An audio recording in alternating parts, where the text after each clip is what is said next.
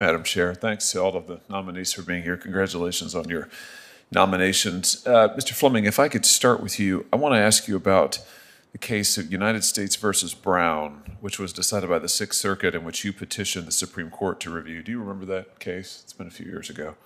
I do, Senator. Thank you. This is a case, as I understand it, that involves a grandfather who used his two minor step-granddaughters as subjects in a child pornography film while he was their legal guardian. You represented him for several years. You made a number of arguments on his behalf that I want to ask you about, so I find them a little concerning. In 2006, you challenged the facial and as-applied constitutionality of 18 U.S.C. 2251B. That's the statute that deals with parents or guardians of children who are involved and complicit in the production of child pornography. You argued, and I'm going to quote now from the court's opinion, quote, that private production of a sexually explicit picture does not substantially affect interstate commerce, end quote, and therefore this statute should be struck down. Now, the district court and the Court of Appeals both rejected that argument out of hand, and the Sixth Circuit drew an analogy between the production of child pornography and drug production, that both illegal goods feed the national market and stimulate demand. And at the time that he entered his plea agreement, the defendant whom you represented admitted to having uploaded this child pornography involving his granddaughters to the internet. So I just want to be clear here on your arguments. Do you still believe that the production of child pornography is outside of Congress's power to punish? Thank you for the question, Senator, and pardon my hoarse voice.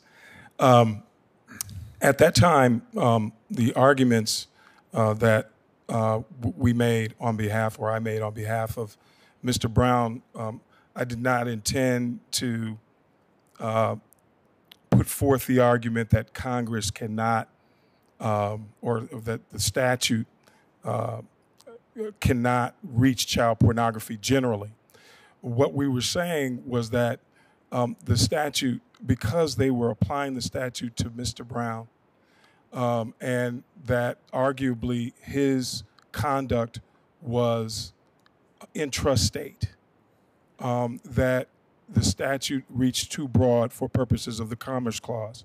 Having said that, the Sixth Circuit ruled against me on that, and if I were so fortunate to be confirmed as United States District Judge, I'm duty bound to follow the precedent of the Sixth Circuit, and I would follow that. Why would it not affect interstate commerce when he uploaded the pornography to the internet? There was no There was no allegation, as I understand it, and that's been the better part of 20 years since I litigated that case, Senator. So if I don't remember all the nuances, I apologize. But there was no allegation that, at least in the charges, as I recall, that he had distributed it. It was simply that he possessed those pictures.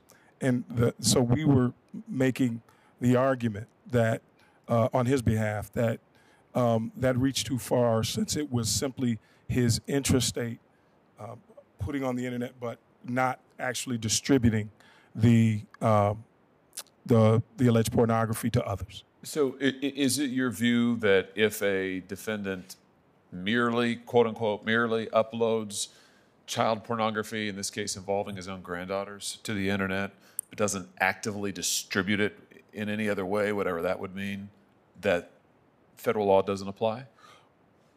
No, Senator. If I were so fortunate to be confirmed, I would follow whatever the precedent of the circuit and the Supreme Court is at that time and apply it to the case before me fairly and impartially. Let me ask you about drug laws, because the Sixth Circuit in this case specifically drew the analogy with our drug laws and said that this argument had been addressed in the drug context, that indeed the U.S. Supreme Court has repeatedly held that intrastate drug production of necessity affects the interstate market and therefore can be regulated. So let me just ask you whether you think Congress has the power to punish intrastate drug production. Thank you, Senator. Not only do I understand the law to contemplate that Congress can regulate intrastate drug production, but Congress does regulate it, and it does so through 21 U.S.C. Section 841 and like statutes. And it does so through its Commerce Clause power, as you indicated, because it does affect the industry with regard to drug marketing. So yes, I believe that the statutory law and precedent supports the idea of regulating intrastate drug production. Very good. I may have another question or two for you about this case, and that'll give you time. We'll give it to you for the record, which will give you time to refresh your memory. And I have a few questions for the other nominees as well, which we'll give to you for the record because my time's expired. Thank you all, and thank you, Madam Chair. Ranking Member Grassley.